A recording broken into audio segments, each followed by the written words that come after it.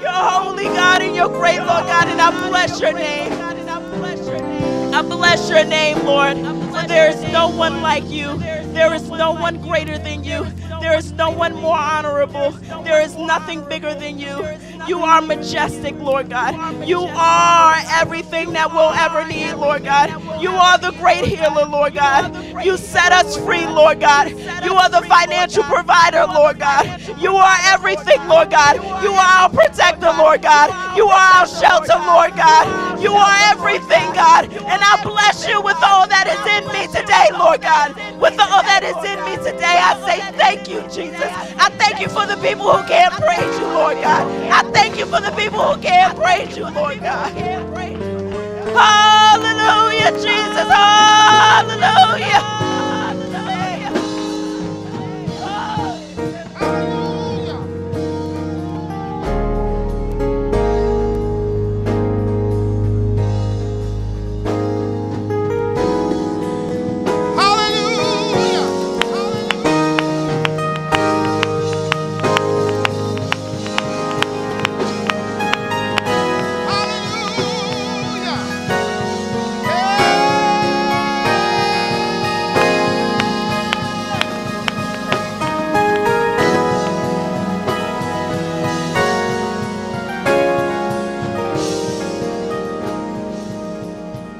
Got your Bibles? Got your Bibles? I told you, for those of you who were here when Pastor said it, I came with the premeditated praise. With the premeditated praise. If you got your Bibles, turn with us to John, the 14th chapter. I'll show you something real quickly. I'm sorry. Forgive me. How many of y'all know that's what the word says?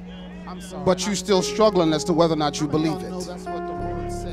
Okay, I thought I'd get that out the way first. How many of y'all know that God cannot lie?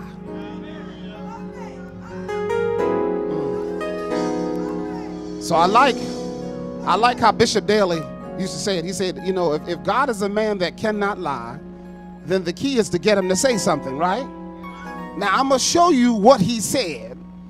And then I'm a judge whether or not you believe what I just said based upon how you act when I show you what he said. Everybody got that? So watch this now. He cannot lie, right? Aaron, that's enough for me to start praising him right there. But watch this, watch this. John 14, Jesus said this. He said in verse 13, he said, and whatsoever ye shall ask,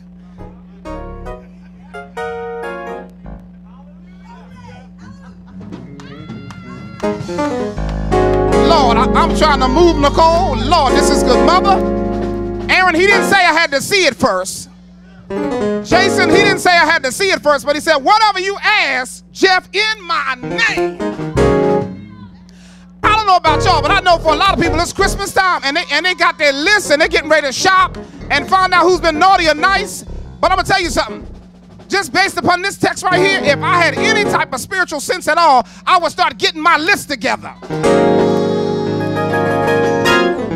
Because the beautiful thing about Jesus is he didn't ask you whether or not you had been naughty or nice. He just said, whatever you ask.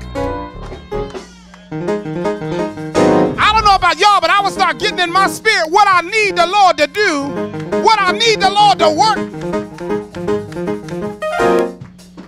Whatsoever ye shall ask in my name, that will I do. Lord, have mercy. You remember when we were in Cleveland and I started preaching, I told you that there's stuff that God want to do for his name's sake. It ain't got nothing to do with you as much as it is. It's his name's sake. Matter of fact, what that means is he wants bragging rights. Lord, have mercy. You know, my feet starting to get light. Jesus. He said, and whatsoever you shall ask in my name, that will I do, that the Father may be glorified in the Son. Now get this. Though Jesus has come and gone, we have him living on the inside of us.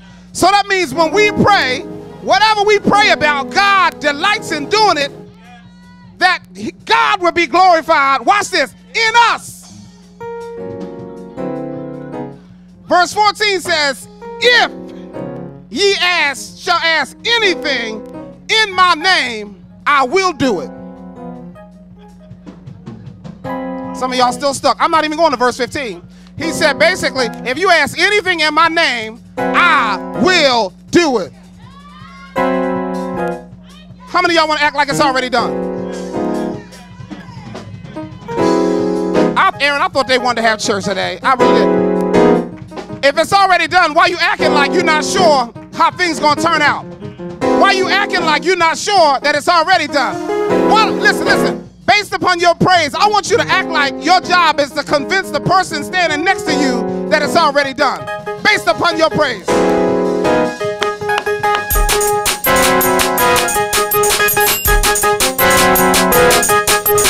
Already done, already done, already done.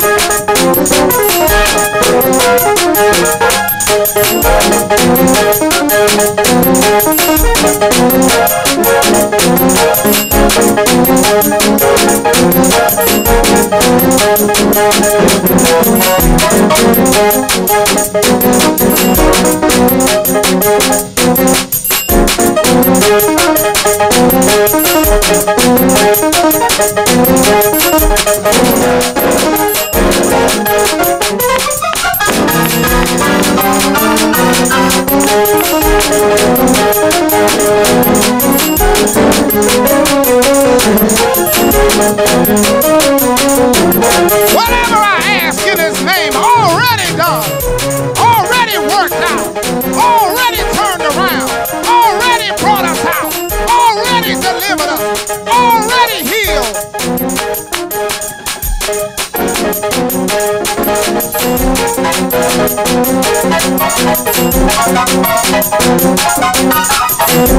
My God, my God.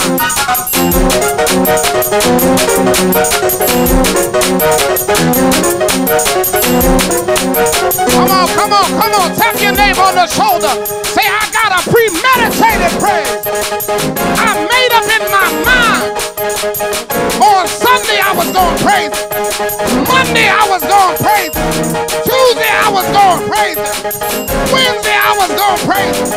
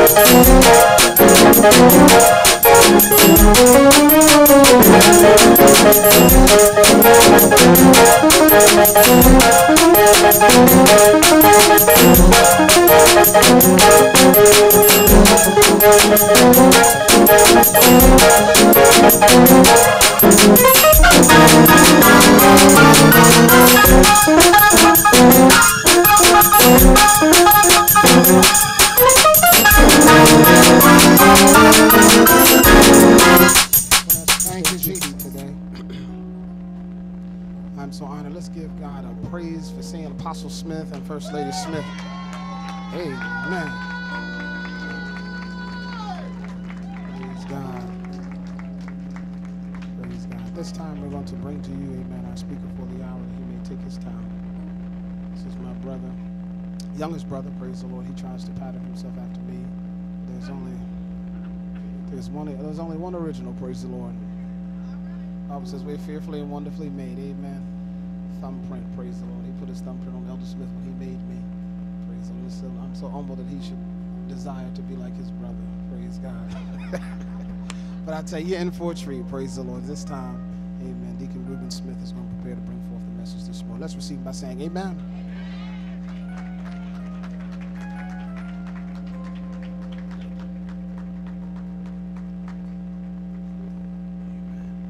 Father, in Jesus' name, God, we thank you. God, we thank you for your goodness. Thank you for your loving kindness. God, we thank you for your tender mercy. Father, we thank you for how you woke us up this morning, started us on our way. God, thank you for how you saw fit to put breath in our bodies, God. Thank you, God, for how you blessed us with food, clothes, and shelter, God. Lord, we say thank you, Father. God, we thank you for how you've allowed us to make it here safely. God, we thank you, Father, for how you've kept back the hand of the adversary, God. For if he would have had his way, we would not have been here today, God. God, but in your infinite wisdom, Father, you knew just how to stay his hand. And for that, we say thank you, God. God, as I go to preach, teach your word, I ask that you would open up my mouth. Give to me the words to say to your people. In the mighty name of Jesus, we pray. Amen. Amen. God bless you, and you may be seated in the presence of the Lord. It is indeed good to be here today. Amen. It's good to see y'all. Amen. So I must get this out of the way before we go too far. I'm excited today because it's not a secret to many of you that one of my desires is to become a member of this congregation.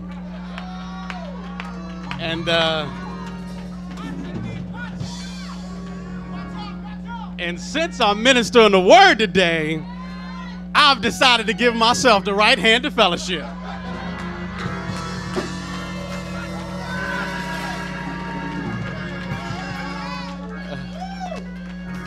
Amen. So I hereby declare myself a member of New Bethel House of Prayer. Is that all right?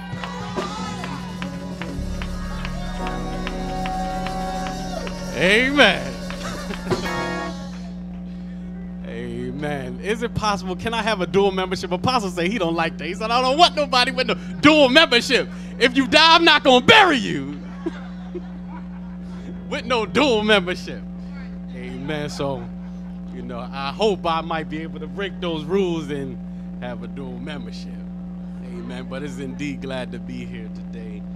God truly has been good to us. Amen. I like to honor, amen, my father, amen, my pastor, my bishop, my apostle Lawrence Samuel Smith.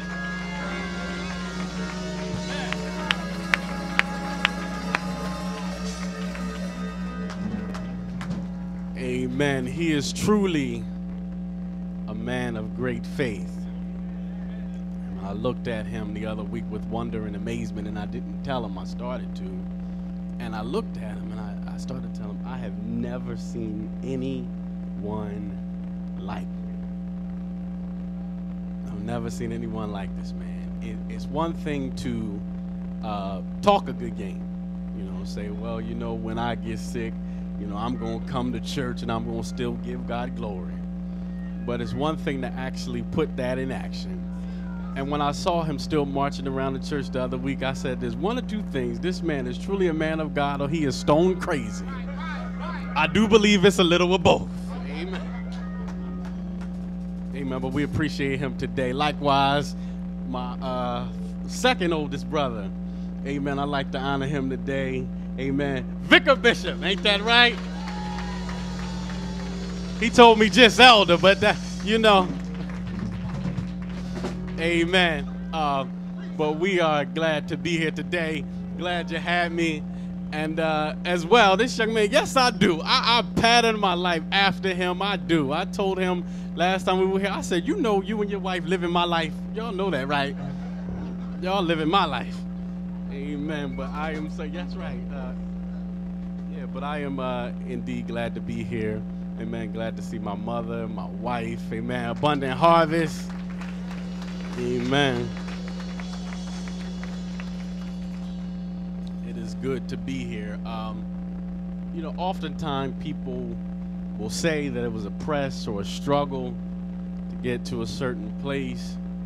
And, you know, a lot of times us as black folk, and we tend, you know, to exaggerate. Wasn't that much of a press, but it sounds good. You know, it makes it sound a little bit. It was a press for me to make it here, but it was a press today. Amen. And I thank God, because this isn't something I'm just saying, but the adversary really didn't want me to make it here today. And I almost didn't make it. Earlier this week, somebody tried to get me arrested. Amen. The adversary has been on my track. But nevertheless, I'm here to stand before the saints of God and give God glory. I also made a promise before God, that I will serve you until the day that I die. No matter what come in my life, no matter what the adversary decides to try to do to me, God, I'll serve you. God, I'll worship you. God, I'll magnify you. God, I'll lift you up.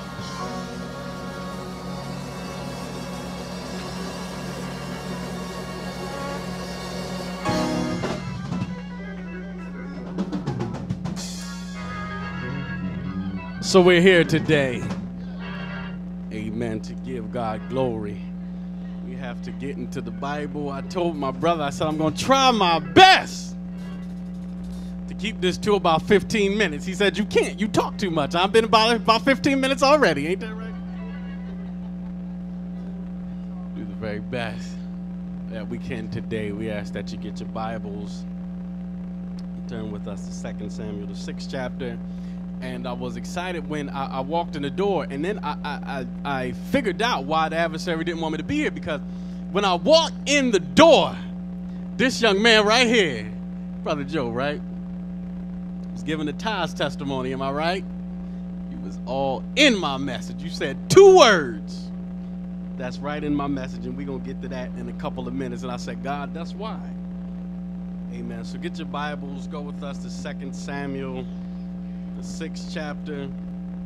And in our haste to be here, I was unable to get my large print Bible. That's what Elder Smith said, you know, stop being cheap, get an iPad and just blow it right on up. But nevertheless, we ask that you would bear with us. 2 Samuel, the 6th chapter, and we will begin at verse 13. It says, and it was so, that when they that bear the ark of the Lord had gone 6 paces, he sacrificed oxen and fatlings. And David danced before the Lord with all his might. And David was girded with a linen ephod. So David and all the house of Israel brought up the ark of the Lord with shouting and with sound of the trumpet.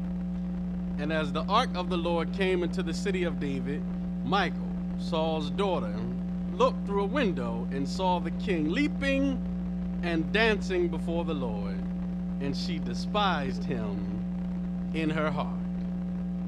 And they brought the ark of the Lord and set it in his place in the midst of the tabernacle that David had pitched for it.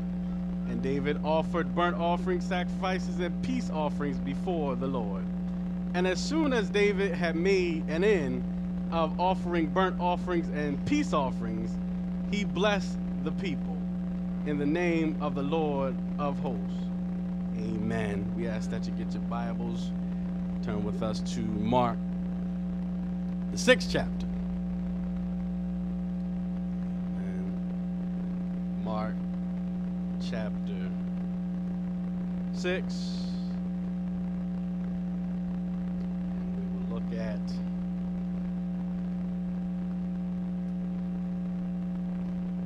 verse 38.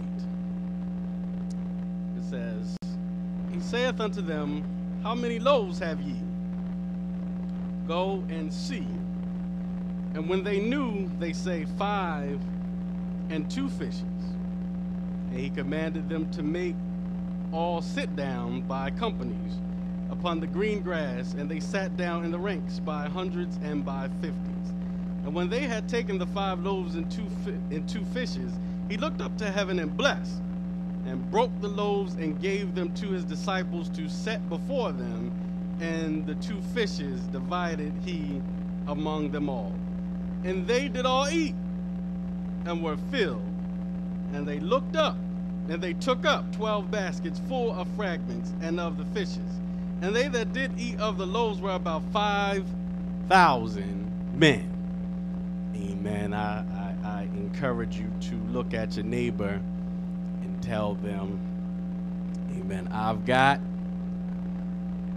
a ridiculous praise for a senseless blessing. Amen. I've got a ridiculous praise for a senseless blessing. Amen. In Mark the 6th chapter, it begins out by giving an account of how the Messiah had returned into his own country. And they looked at him and they marveled and they say words like, you know, is this not the carpenter's son? Who is he? Or from whence has he come? Or from whence has he all this wisdom? All of these words to say. The Bible goes on to say how he couldn't do many miracles there because of their unbelief. And he went on to say that a prophet, in essence, is without honor, what? In his own country, right? So, you know, and I understood that. I began to understand that when I began to start ministering my own self, because I don't know about here at New Bethel. See, y'all gonna enjoy this word, but, you know, the folks at Abundant Harvest get this good gospel dripping from my lips on a consistent basis, and they don't appreciate it. Ain't that right, Abundant Harvest? Y'all don't appreciate it. Get no honor in my own house. Amen. I said, Jesus, you know exactly what you're talking about. Amen. But Mark the 6th chapter goes on to as well give an account concerning what had happened to John the Baptist. Amen. Gave an account concerning that and how there was a time that Herodias had her daughter dance before Herod. And Herodias wanted John the Baptist's head because he told Herod it was not good for him to have his brother's wife. And she did not like that saying, and she did not receive it kindly. So she looked for an occasion where she could put John to death, but Herod didn't want to do it because he feared, so he did not want to do it. So there came an occasion on the king's birthday, amen, that they had this young lady to dance before him. It's a good time to take a water break. Amen. To dance before him. And, you know, this might be a good time, First Lady, to shut the cameras down. I don't know if you want this going. Before I get started, I have to give my disclaimer.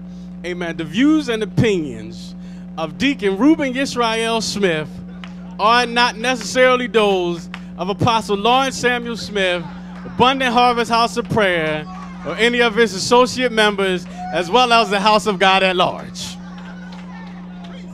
All right. So I got that out the way. Now, the Bible goes on to say that this young lady danced. And he said, woman, whatever you want, I'll give it to you. And I began to think to myself, I wonder what kind of dance she was doing. And I thought to myself, Deacon Emery, she wasn't doing the Macarena. You know, she wasn't doing the Macarena. She wasn't doing the electric slide. Amen. But my memory, my mind began to wonder. I said, Lord have mercy. I bet she was dropping it like it was hot.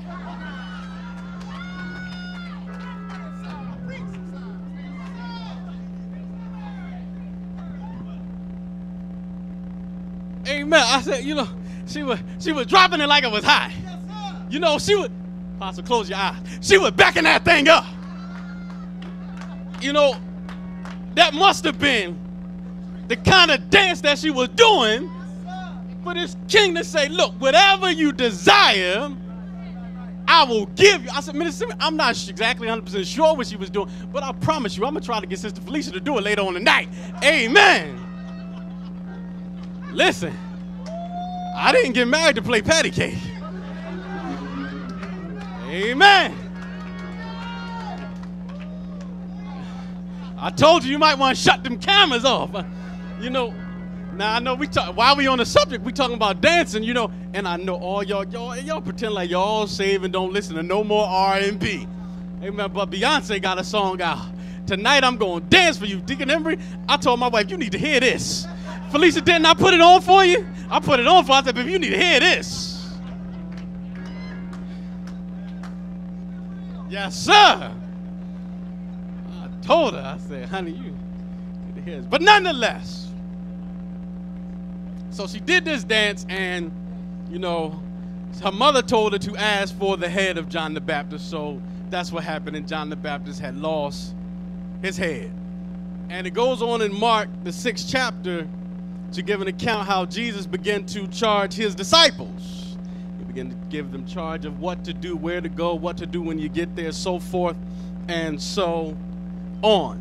And we find ourselves in Mark, the 6th chapter, at about the 38th verse, and it begins to give an account of how Jesus was in a desert place, a place where it was dry, it was lacking, no resources. But he was teaching the people, and he decided that he wanted them to have something to eat. But the disciples said, Lord, send them away. This is a desert place. So Jesus said, no, we're not going to send them away. He says, well, what do you have? They said, we don't have anything but, 5 loaves and 2 fishes. He said, that's all we have. He said, bring it to me. Now, I don't know about you, but when I do my adding together, 5 plus 2 is 7. Not with God. 5 plus 2 equal 5,000. And I said, God, that's a senseless blessing.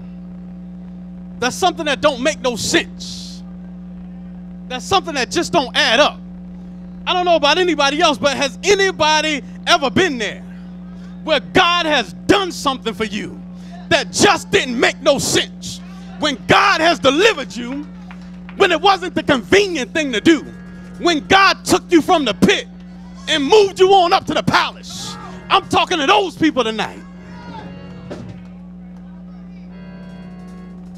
A senseless blessing. I began to look at my own life and how when I was about 20 years old, I was in the field of telecommunications and computers. And we was doing all right. Amen, I was doing all right. I said, who wouldn't serve a God like this? This is the type of life I was living. About 22 years old, making close to $50,000 a year. And that was about 10 years ago. And I bought my house. I was married. I was doing all right. And I got laid off. And, and the type of faith that we was always taught to have was, you believe that God will work a miracle and, he's going to do it. He's going to bring you out. So Deacon Embry, I was fool enough to believe that, all right, I was laid off. I'm going to come home tomorrow and it's going to be another job on my answering machine. And how many know that did not happen? I often use the analogy that God will often take you up to the brink of the cliff and push you over.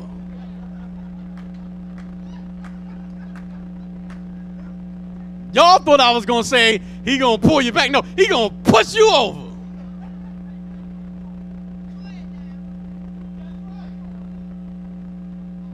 He's going to see how you are going to respond. So he pushed me over. And he took us from an area in our lives where we were very happy and very prosperous and all that good stuff to an unfamiliar area. I had no idea what it was to struggle. I never grew up like that. I didn't know what it was not to be able to pay bills, not to be able to know what you're going to. Well, I'll be honest, we always had some beans or something, but who want to eat beans? Let's be real with it. God, I want some steak. I want some chicken. I want to do like I do now. Baby, go to the market. Don't matter what you spend. Amen. So God took us from a situation where I was in telecommunications. I went to school for that. We was doing well with that. So he moved me from there to the transportation industry, which I knew nothing. When I say nothing, all I know is a car got 4 wheels and an engine. That's about it. So he took me to the transportation industry. Knew nothing about it. And he gave me favor right there. Now I said, God, this is something that just don't make sense. It don't add up. I went to school for telecom, but you took me out of telecom, moved me to the transportation industry. When I got laid off, I was making about $50,000 a year. How many know that he doubled the household income?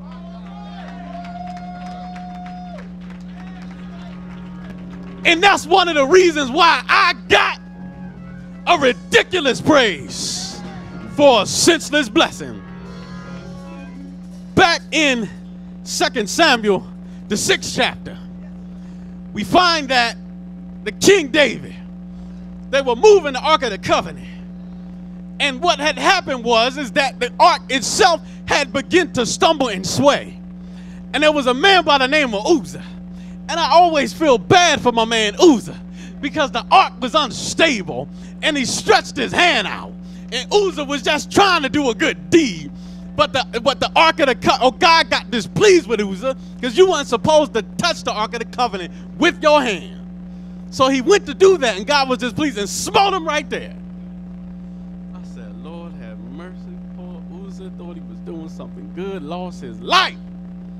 Amen. So David saw this thing, and he was afraid, and he was displeased. So the king says, you know what? I will bring the ark no further. I don't know if anybody, when I preach, I need a lot of water. I'm sorry. I might need another one of these. My God, what is this for? A 5-year-old? I need a little. I just need a little bit more than that. Maybe wet my beak a little bit. Amen. Thank you very much. Appreciate that. Amen. All right. Listen, my father made me preach. I wasn't going to do it. My father made me preach. But nonetheless, so Uzzah got smote on the spot. The king saw this, and he was afraid. This he said, the ark will go no further. He says, well, let it turn aside into the house of Obed-Edom, right? So and that puzzled me. I said, my God, David, you the king, and you throwing Obed-Edom under the bus. He said, Obed-Edom, he said, if something bad going to happen, it'll happen under your roof, not under mine. So, but what ended up happening was, word got back to the king how God was blessing and prospering the house of Obed-Edom. And I begin to get excited. You know why? Because God was not blessing Obed-Edom because of Obed-Edom. He was reverencing the presence of his own self. He was reverencing the presence of the Almighty God. So King David sends for the ark. He sends for it. And he was excited and rejoicing to see it. And we talk about a ridiculous praise. And that's what the king had at this time. He had a ridiculous praise because he began to think back of how God plucked him out of obscurity, how God took him from being Jesse's youngest son, how God had passed over Eliab, and how God had passed over his other brothers, and God had showed him favor, how God had took him from smelling horse manure, and God had took him from shoveling dung, how God had took him from the pit and brought him to the palace.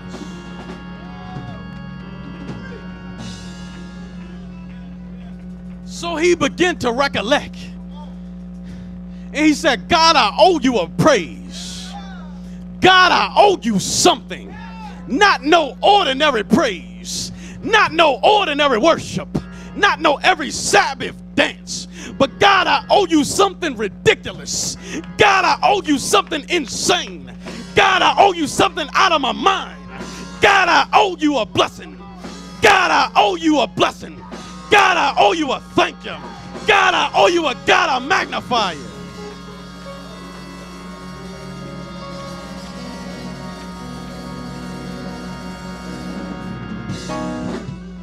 So the Bible says that David danced before the Lord in so much that his wife, Michal, Lord have mercy. I looked at that. I said, no wonder the woman got a problem. She got a boy's name. My name is Michal.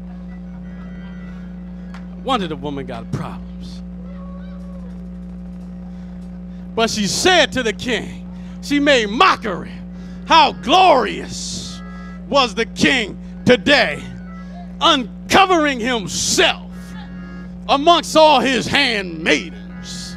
And he said to her, I'm paraphrasing, he said, woman, he says, if you think this was an issue, the fact that I gave God glory this time, he says, the next time I'll be more vile. The next time I will be more disgusting. The next time I'll be more ridiculous. The next time I'll be more insane. The next time I'll be more out of my mind.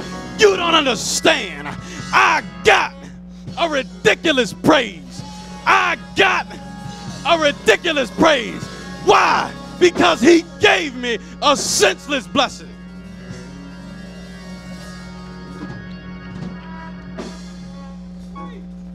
We getting ready to get out of here. We almost done. Amen. We listened to our minister Roberts last week. My God, that woman preached.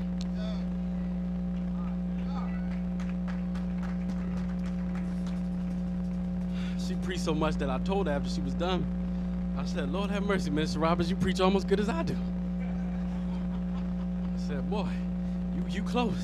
You know, but she went to Joel, the 2nd chapter. And I got excited because sometimes we always think about God blessing in the natural. But I don't know about anybody else, but God blessed me in the spiritual ridiculously. Something that didn't make no sense.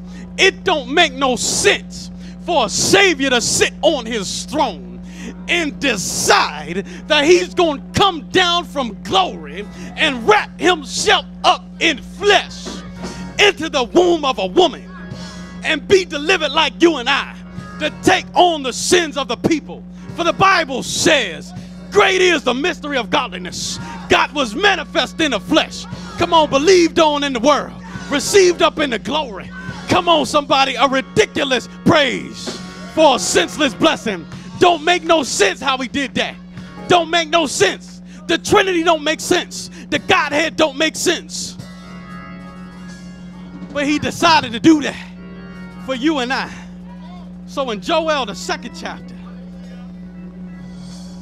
and right about the 12th verse, it says, therefore also now, saith the Lord, turn ye even to me with all your heart, and with fasting, and with weeping, and with mourning, and rend your heart, and not your garment, and turn unto the Lord your God. For he is what?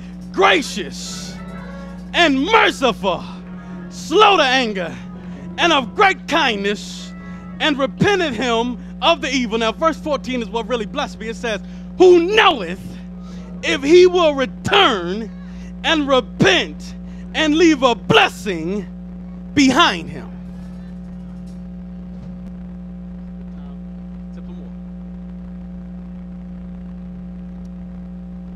So, who knoweth? He may turn and leave a blessing behind him.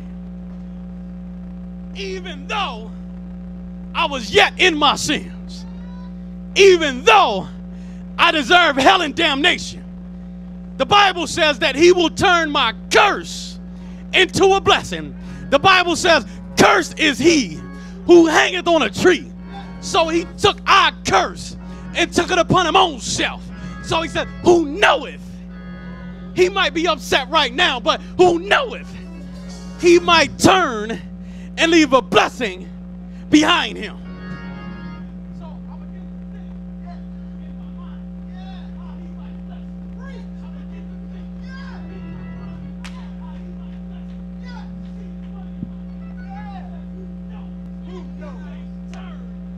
Blessing behind him. All right. Who knows? Who knows? Yes. Leave a blessing. Leave a blessing. Leave a blessing behind him.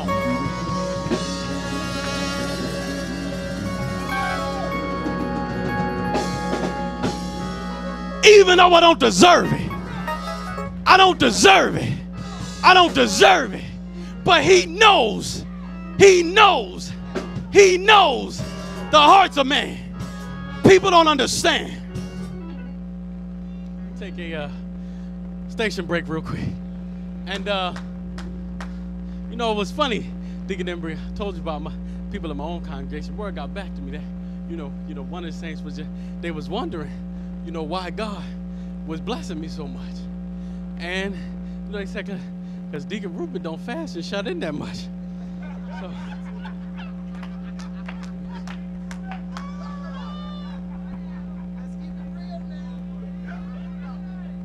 and they said it, you know. And because I just feel like this today, it was Sister Vanita. She said it. I remember Sister Vanita. We'll talk about it later. Minister Simeon remember it too. It was Sister Vanita.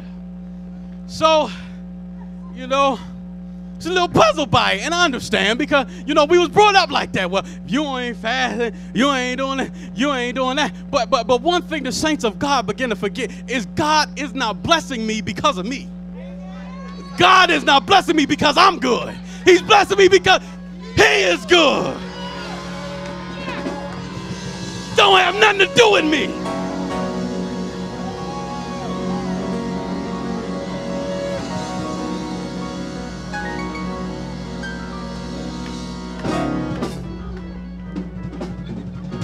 Don't have nothing to do with me. But He's blessing me because of His own self. He's blessing me like He blessed Obed-Edom. Don't have nothing to do with him, but it got to do with the favor of God upon my life. Now sometimes preachers come and they say, well, I don't have a dancing message. But tonight, this is a dancing message. I came to provoke you to praise. I came to cajole you to give God glory.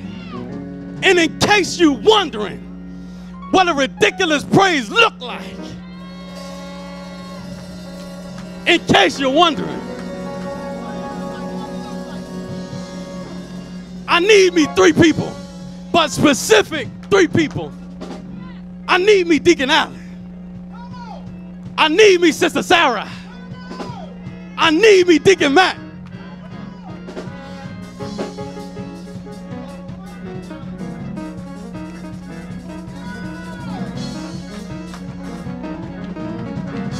Now I know that New Bethel believes in praising God. I know that. But these are 3 particular people that I know don't care how they look when they give God glory. They don't care if their face get twisted up. They don't care if they end up rolling on the floor. So, Sister Sarah, you number 1. You ready? 1, 2, 3, go. Show them something ridiculous. Show them something senseless. Something that don't make no sense.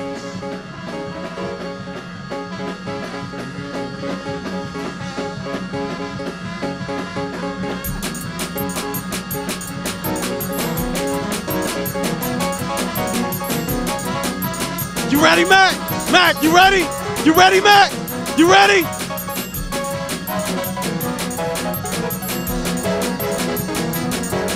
Come on, son.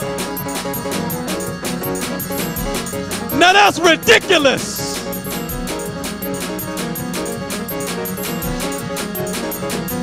Boy, you up next. You up next. That's it, that's it, that's it. Now I ain't gonna leave y'all out. If it's anybody else that wanna join in and give God a ridiculous praise. Think about that senseless blessing. Give God glory. Lift Him up. Magnify Him. Thank you, God. God, I thank you. God, I thank you.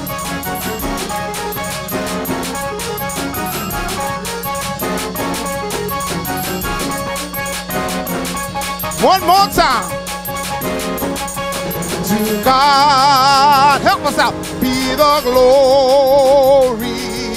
To God be the glory. To God be the glory for the things.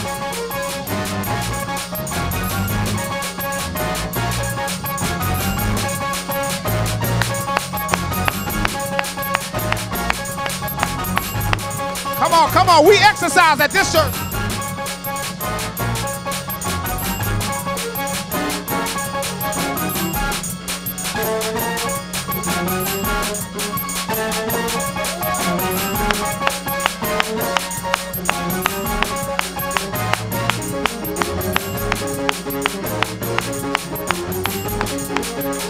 Woo! I got a ridiculous praise. You know you haven't really given a praise unless you make the person next to you mad. To God be the glory. To God be the glory. To God be the glory. Here we go. For the things. For the things. For the things. For the things, for the things, woo! For the things, for the things.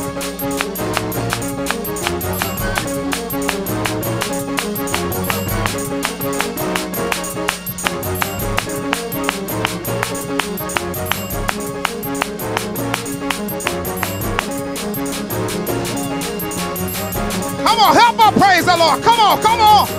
Go hard or go home.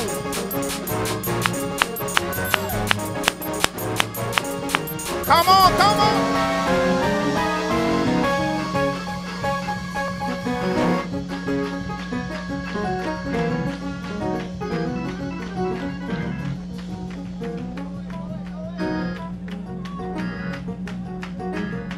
Praise the Lord. While service is still high, is there anyone who doesn't know the Lord Jesus Christ as their personal Savior? Praise the Lord. This part of the service is for you because you want to get to know Him as your personal Savior. Praise the Lord. Anybody that doesn't know Jesus? Thank you, Lord. Anybody that know the Lord Jesus Christ, but you've messed up. And somehow your thinking got messed up. As Deacon Smith shared, you thought that it was a works-based type of religion. But you've since concluded that it's not about works as much as it is about relationship. And I tell you, if you keep living, you'll get to the place where you will bless God because of what He did and not for what you do for Him. Because I love what Deke shared. God didn't bless him because he was so good. He blessed him because God is good. You know, when you have a blessing plan like that, I got news for you. Haters come along. But you'll conclude very easily that it doesn't matter what anybody else thinks. That's why the Bible says when a man's ways please the Lord, He'll make even his enemies to be at peace with him. So if you knew the Lord, but your thinking got messed up, we call it sinking thinking, and you just want prayer. Yes, your spirit was high today, but you just want prayer. This call is for you. The first call is for those who don't know the Lord Jesus Christ. But the second call is for those who, yeah, I know the Lord, but Pastor, I just need strength. I enjoyed the service today, but you're smart enough to know that, guess what? After service, I'm going to still be struggling in my mind. Come on, talk to me, somebody. Praise Him. Come on, let's thank God for one that's coming. There are more. There are more. There are more. There are more. I got news for you. After a word like that, nobody has to must talk up, a whole lot behind the Word of God. All we want you to do is just respond to the Word of God. God is real. God loves his people. Amen. Today's service is about knowing that God told you the truth, because just watch this. There's nothing you can do to warrant the blessings of God. We talked about this in Cleveland, Ohio. What did you do to become a sinner? Nothing. You were born. Because one man messed up, you got born, and now you messed up. But let me tell you something, there's hope for you. The same way that by one man messing up, you became a sinner, same way by another man coming correct, you become righteous. So when you receive Jesus Christ, it's not about what you have to do. It's about what he already did.